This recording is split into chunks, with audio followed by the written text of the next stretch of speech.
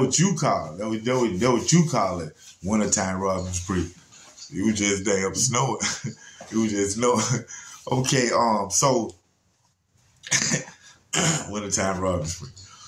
That's a good one though. So okay, check it. So I'm working. You know what I'm saying? I'm working a job at this time, and trying. You be trying to do things good, trying to make your mama proud, and stop all this robbing and stuff. And I'm gonna get a job, and I work right here. So I'm doing my little work thing, and of course, you have guys all in different fields, different departments, into street stuff, drugs, whatever. So one dude come up to me, man, and he just knew of me through my mama, and whatever her friends and people done said, well, so he come to me, he knew that I had my hands into a lot of stuff. So, hey man, check this out, I'm trying to get 2 ounces of coke. Yeah, for real, you know what I'm saying? All right. So, it's going to be 800 apiece. They're going to be 1,600. So, he going to come over to my house tomorrow, all this stuff. So, I'm like, okay, man, matter of fact, just meet me at Burger King right out Gabby Road in Old National. So, I end up calling my partner, Lil Tony. Y'all remember that name? Free Lil Tony, matter of fact.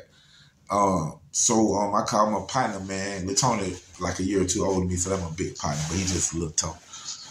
So I called Lil Tony and, hey man, I got somebody want to get too old, man. Little 1,600, but we get 80p real quick and get the hell on, but get in the pocket, man.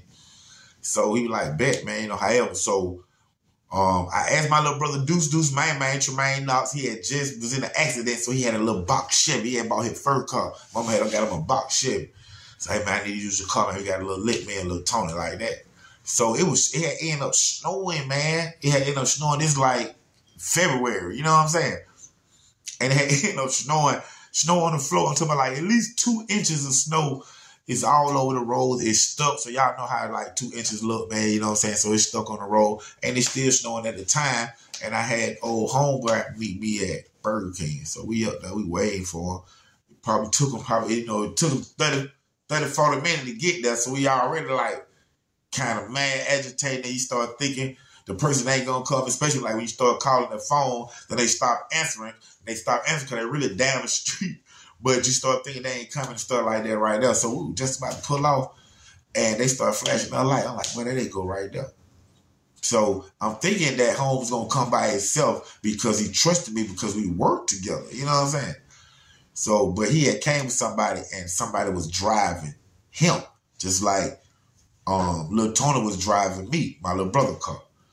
So we pull up. I'm like, sure, you got to get in. Because, I thought he was going to be by himself, however. So I just want to get him away from the person that's driving the car with him. So he get in the back seat. So Lil Tony pulls off in my brother's Chevy. So when he pulled off, the car that he's driving, whoever driving it, his driver, they start following us, which was unsuspected for us. We would think they going to stay there, they'll do the deal, bring them back like a regular deal, bring them back right there, however. It's snowing everywhere, man, And it's at nighttime, Old National. So when we come out Burger King, we make the right going toward College Park. The car come behind us. So now we look in the rear view and then we look at each other and we both know that we're being followed. So now whatever we gonna do, we either gonna do it or we ain't because we don't got no drugs. We just got pistols. So as we riding down going past Tower liquor store, Old National ends by going around this little circle and it ends out on Highway 29 and or Herschel Road. And there used to be a little fruit stand right there that my partner robbed a long time ago and went to that door. But anyway, big shots out to Mike, man. What's going on, boy? My cousin Percy, I love you. Come home. But as we going around that curve, man, I look back at him, and he nodded his head, Laton nodded his head, man. I just turned around. I just turned around in the passenger side seat with that pistol, with that thing, and I just put it on. And I grabbed his shirt, just put it on, like, boy, give me all the money. Just give me everything right now. Get it to me. And I started getting it from him. Of course, he's scared with him, so I started getting it from him. But now the rob is complete because I done grabbed the money and I done stashed and put it on the seat, front seat, between me and Lil Tony. This is box Chevy back in the day. No, it's a Capri Classic, yeah. So you know, we got the long seat. You know, we got the long seat. So I put the money right there when I get all the money out of the pocket. And I started thinking, what we gonna do next? We got a car following us. I can see the car as I'm robbing him. I can see the car through the back window of my brother's car that's following the lights on us and everything. So right then and there, man, I just say, open the door. Right there, while we going around that curve. So we were going no more than about 13 to 16 mile per hour. I just said, open the door right now. He opened the door, but I just pushed him out. Boom, that nigga hit the ground. When he hit the ground, he started rolling. Not being funny, but he started rolling. I guess the sweat, the moisture of his coat, he started semi-turning into a snowman.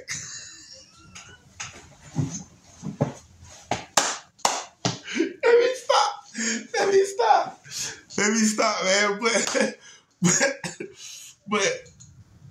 But Home hit the ground. Home started rolling. I just tell you, I just see that beard. When he rolled about 3 times, I seen he did have like a $7 bill.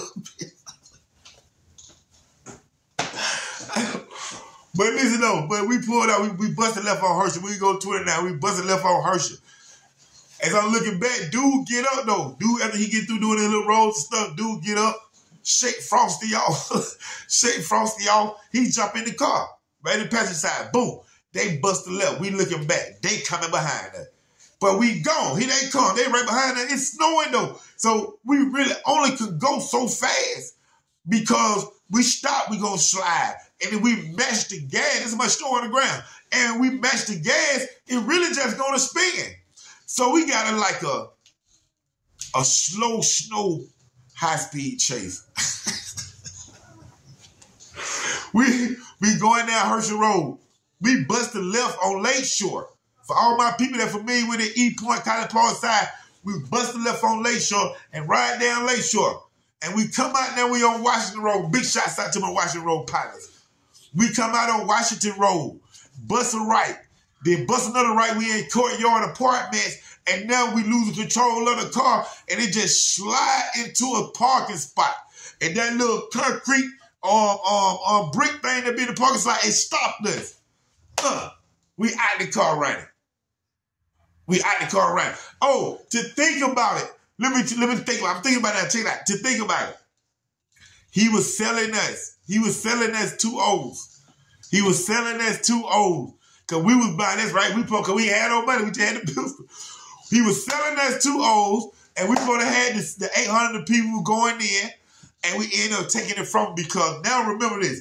When we jump out the car and we run through the apartments, as we running, somebody called our name. Hey, boy, hey, Tree, Tony, what?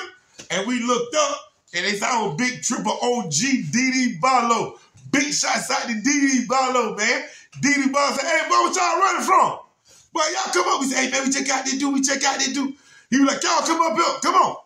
And DD let us in the house and hid us, man. And when he see what we had, I had an ounce, and Lil Tony had an ounce. DD was like, and then what made me remember, because we had to get DD something. DD was like, boy, both of y'all got to give me 7 grams apiece. I'm going to cook it up for y'all. I'm going to whip it and everything. He at that wrist. He said, I'm whipping and everything for y'all, but y'all got to give me 7 grams apiece. For, y'all just hid y'all, bro. Come on. And we like, bet. We let him whip it up for a while we in now. Boom. Gave himself. He gave himself. But we were gone. And then we ended up like walking and ended up going back to College Park. We left my brother's car because the next day, my mama and my brother went and got it, man. That's real talk, man. What you call it? Winter Robbery, right here. Underground Source TV with your host, producer, TV, and film producer, Don Trish Knox, OG platform. Get at me, man. Like and subscribe, man. This is where we at, man. College